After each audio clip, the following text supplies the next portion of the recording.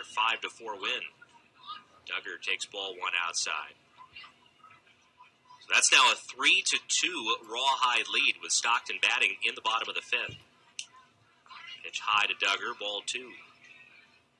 Port's team that got off to a decent start this year, but boy, have they faded in the last 5 weeks. And it was kind of the Giants that started Stockton on their tailspin. 2-0 is up high to Duggar, ball three. Giants had those 2 sweeps of the Ports over a 10-day period, late April, early May. There's a called strike, including a 4-game sweep in Stockton. And the Ports really haven't been the same team since. Here's the pitch, and Duggar with a high foul out of play down the left field line. And the count is run full.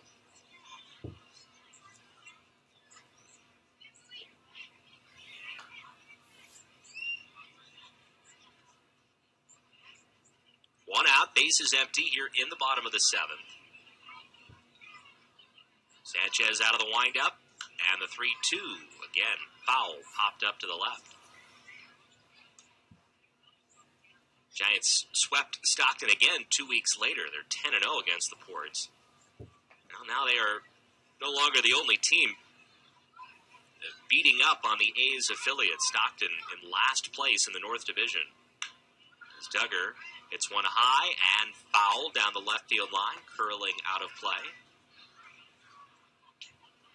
Ports have been right about 500 on the road this year. At home, a dreadful 7-23, and that is hard to figure. 30 games at home this year, they've won 7 times.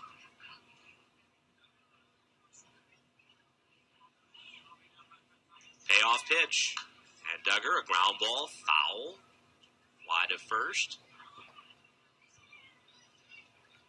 Torres out to talk with Sanchez. The bullpens for both teams are active right now. Both Sanchez of the Blaze, Morel of the Giants have impressed in long relief.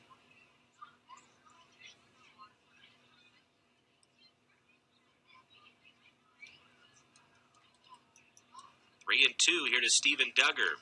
And the pitch, Duggar swings, drives a high fly ball, deep right center field. Wilson going back. Wilson's looking up. It is gone.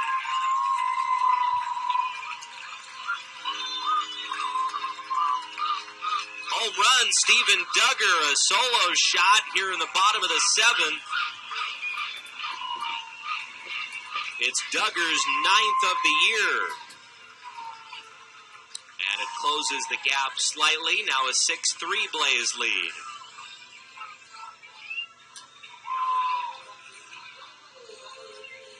Duggar's second home run of the homestand. Boy, his home runs are very impressive.